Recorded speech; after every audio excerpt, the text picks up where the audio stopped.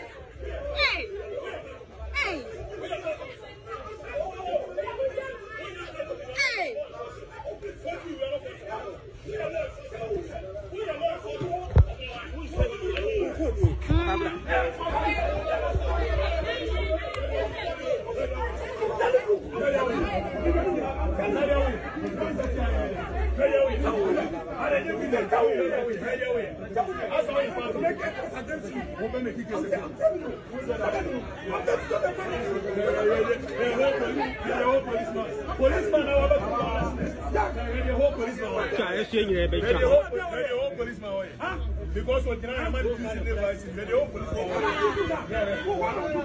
police policeman there's a policeman or no more food here I'm here more than 30 minutes I'm to listen to you. Look what you're doing to your brother. Look what you're doing. Go to the policeman. You have been the problem officer. Me trying to solve the problem. We are solve the problem. We are going to buy 7 police to solve the problem. I'm telling you, I'm going to kill you here. I say I'm going to kill you here. We are going to police.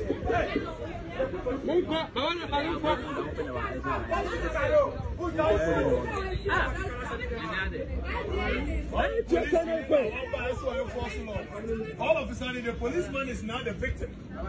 Serio, policeman is now the victim.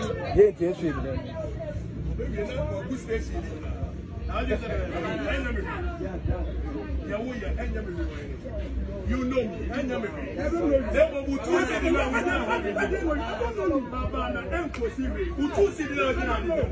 All of a sudden, it is no more about the filling station, but it is about the policeman.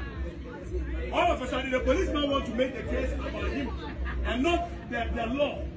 But policeman, hey, what pushing me? So you, what did you tell you are a policeman? I don't know. What was that? Who truncated justice? The people must spit their head out. I'm telling you, my brother. Watch me there, Arrest. I'm arrested because my wife. I said I'm telling you, my brother. Arrest.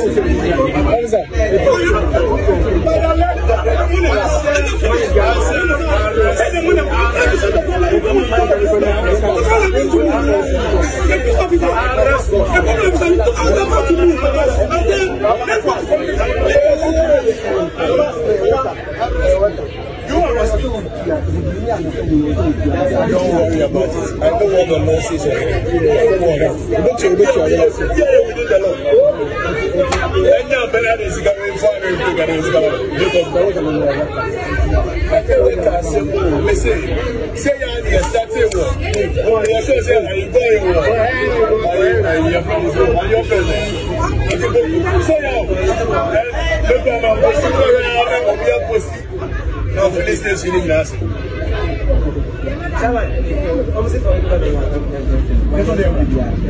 Come there. How many times are there? The whole police station doesn't have a police.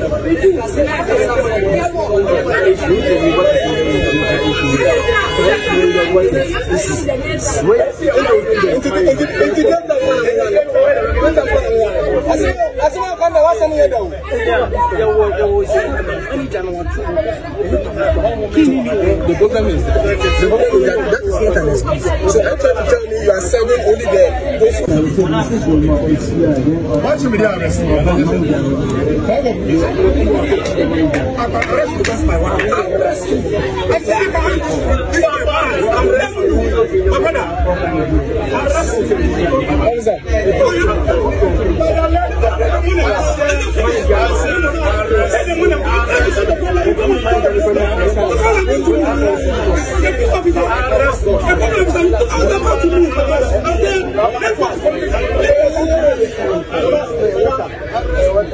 You are resting. Don't worry about it. I know what the law says. Don't worry. Look within the law. And now, Bernard is going forward to get his say, yes, that's it. Oh, yes, yes, I'm going.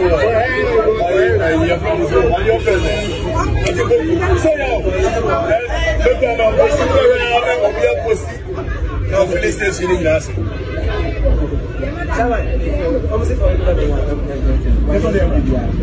Come there. How many times are there? The whole police station doesn't have a police.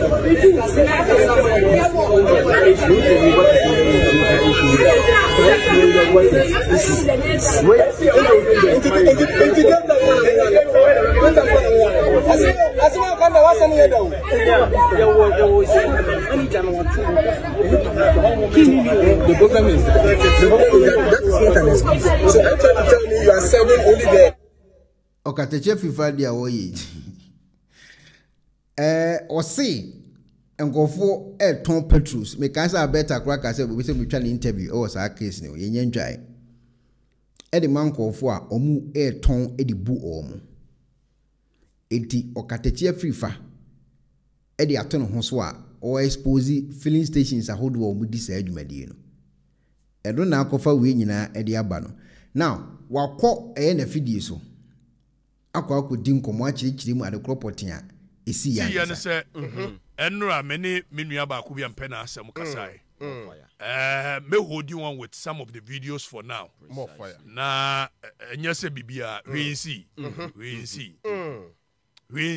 Call police in one case. That be but your friend Baba na o ma 7. Na wo mu pro mu police in be case. Na obey case na me the case na akodu the ti ameko santo kwa we go bi. Ye wo kromu asei. Ani enimu se nkrofo ko. Na wo mu ko report case ma police fo a. Wo mu nya hunu se accused no na suspect no was-ka. Wo mu timi turn case ne hwed wo be report case. Meboa. Anya sa. Abigyo meboa. Nya sa. Ensi kromu a. Esida. Eti afa no se dru so wo mu de ye me ankasa. Esa afa de me ko. Na manfo ni hu. More fire. Nya sa. Na me bi jama ne to dia. Na ko eti boss ni we de obey case. Was my bonnet the obey case. And bibia the video evidence. Na ye no hwe. Se wo ye no wan se bibia the video evidence sa. Eti ekoduru se wo mu hunu se bibia the video evidence o ma 7 police station wo no. Ana wo mu seize phone no. So mo me yamfie phone ko. Ana ye busa se no seize phone no ade enti no seize. Wo se ye evidence. Na me se ye evidence ma hwan ya. Wo se ya bie ni enhwe video na wo so no. Na me se na court be na ma kwan se brabe wura me phone we say Ghana ha no the only place ye kokoji to me e de be hwe obi e phone mu e ye court ma kwan ya police ni bia no obetimi ahwe phone so why munsua mara no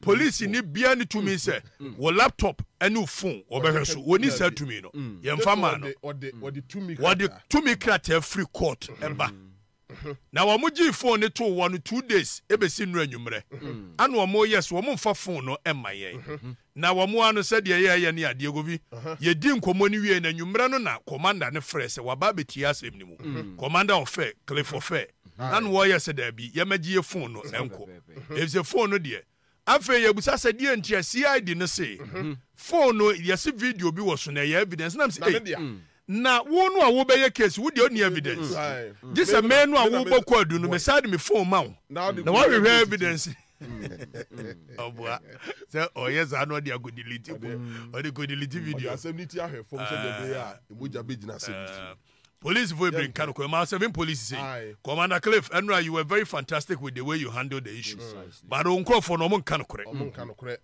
ma 7 matena ne potem more than 10 years menim say do omote Wamuni even a year 4194 year kambum. Ma 7 for more menya menya semetumoto. Wenti ya betumoto. Mohobebam. Etidia na si ye govi. Die si ye nyina ne sem kotofu.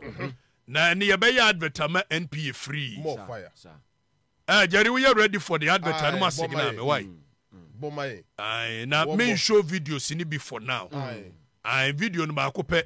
Na nipa bone for mo ye no mo start free baby a me pem akola bi ne koko aye we no eno de mo fa nche me na ya na so amesem ne kakra no we say we only come in the face of a lion we ya sana me ho yira me don't do that when I'm talking to you don't do that there is a swami boy living in me somewhere that I am makana sha na me de gentle ne kakra ne namua na we yes say we begina me nim ne bo say the swami me I don't like that mo fa nche me why more fire na me kire mu de tia me born koko ko akiri sa don't come in my face. Don't do that. Taekwondo belt. No, me not me a red belt on Fantipem. Nice one, fantastic. Na me any some hununti. No munim no. Me a red belt on Fantipem. Inti Taekwondo yeah, ushua. The way be see a bull. But police in the boy have yazanka no. Police in the be and who victim. Exactly. When the issue was not even about onu police no. It was about yakoto fuo. Ye busa so mo fa 10 liter kanemra. Omo so omo fa ma. Ana akoye twema mentwe wo ho. Ana me ko fie ko fa bi ba ye. Me ko fa ba so omo so omo mumum. Ana koye twema mentwe na me se o mungumu a. Me ba ye kra ne a clear eye machine so. Eze se me hu price kura wo moje. Na me se me ni price a moje de na me ntua sika ne mam. Na afa mu pa mo menko police dabi. Police ni ne ba ya no se ne was it did you ask one na no upon to come na no upon manemra na no upon the video bibia na omu say ye Uber car the omu nim ne say because me ye entete anwuma bi no edu anwumra metimi ta Uber car senim na me ye adwuma edu na me ye operation Uber car edu na no upon the video na no upon be ba be man evidence in chief the ohu ye the wo phone so na upon menua no na wo ye adwuma vision 1 na ese no agya na upon osika ade ba ko wo mu ne se video ne ye fire no ye hunu ye nua ba ko bi ese anwumre no na woni mi pa kro na upon wo na betinya ka hwan ya no UTV that's UTV ai ye nua no na ko fo ni ba kro Ajubozi agwaro pemnim se wutie mmechi awo. Wodum se enumre no dum se na wakochechire ne bamu ko. Wakochechire kakra. Wakochechire ne bamu ko di na ja. Wodum se ne won nsane ne ha dum se. Ajubozi akọ won na musa submarine. So Napon was the one witness to all the issues happening. Just like we've said. Me more videos ni bi ansa because of a year nkoma me ni obiadie. Now the bottom line is that obia ni woko also okwa obia hwe. We were enforcing our right. Na sa right no mpacho se video na ready a. NPA for na ka kire me say me koto fuola.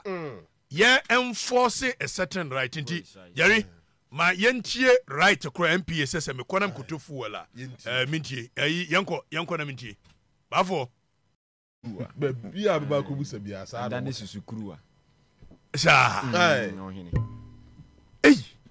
na fe ye ko busa na da ntokwa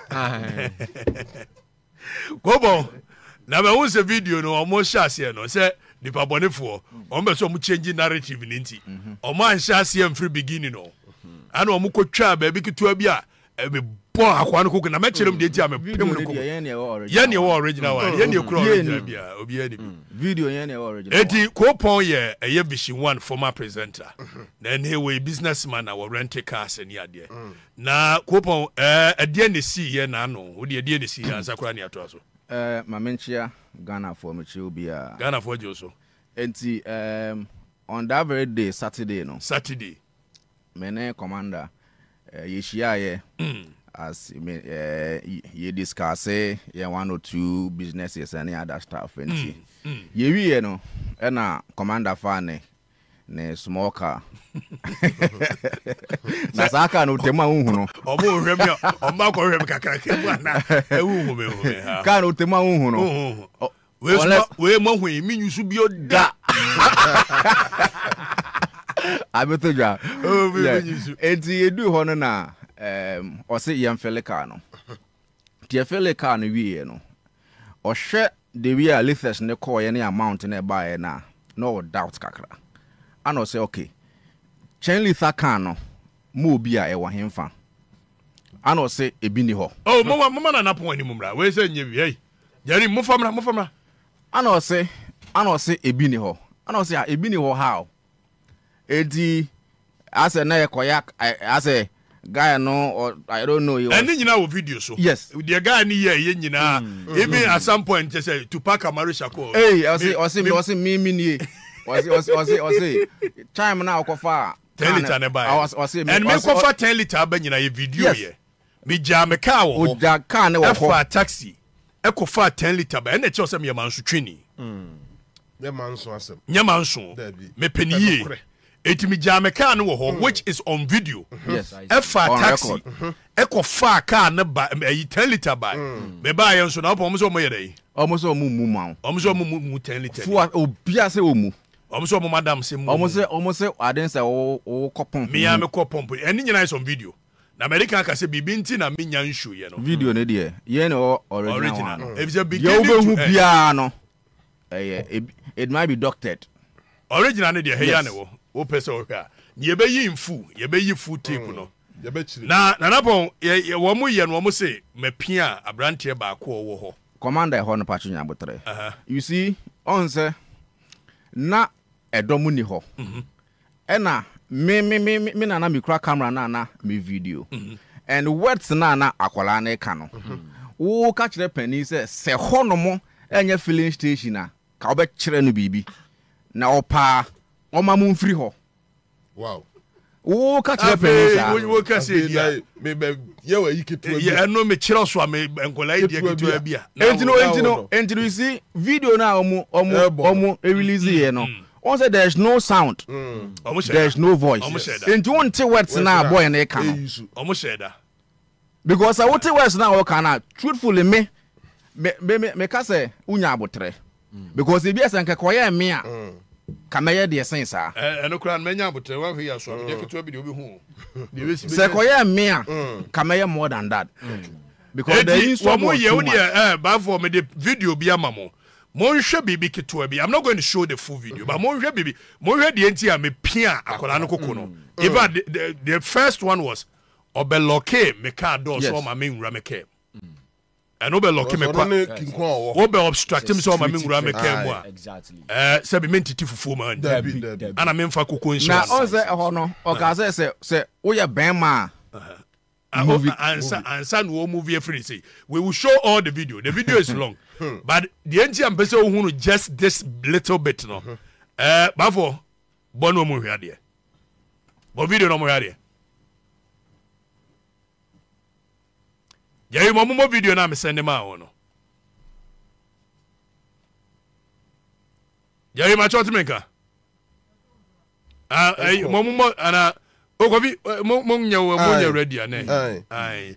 Eti obi antimi change na obi antimi de omo keka nyina omo ana kazechie na he is resisting arrest ana arrest abede Ghana for no kula movie away from the conversation and the tuition ho na wo kula tuition we won no na even forgot things said there was one guy over there was one guy who no kwatwe tofi ne car mu say he wish to a life or some guy be onu mo betofu na yes see no na me kwa biama no wono mo bufu say me tu no nto ko yi tu ba na I didn't mind them of course say me a guy man who nya movie e be waste don't do that don't do you guys shouldn't do that it's a Ghana for shift conversation and then the two shana taso na nka de rubber stamp na go shima taso mo pe mo kume no like am na mo masawu fufu tetimam mo nya se mu no na me so kwa didie we ni de o say right Ohene don't come to the face of a lion like that. Don't do that. When I'm speaking, now we are the speed. Now before speed, before I saw the speed, there is a video. Now all threatening say wallahi, maybe didn't go and we will show you that later. But I'm saying when you come in the face of a lion, don't threaten him. Don't do that. When you do that, you bring something out of me I don't like. Precisely. Young man, you can't say tell it can mungo famra mo se mum fama. Okay. Okatakyie Afrifa project ya ODS na news o see yemra a petroleum for chere say wo koto petrol abetimaye enti ono so the project na news say obekọ filling station to filling station na what this adwumadi no enti we no akopie ba akumu a okodi sa adwumadi na ekofa asansem we nyina ba ya police fo kopie mu ewo ho ono wan wa cheche story ya de ato abonten amanfo bi mu sei eni kwan se wo yesa ebi mu sei de wo ye no so eye menim wo wadwenkyere se de Okatakyie Afrifa ye no wu hu ni sen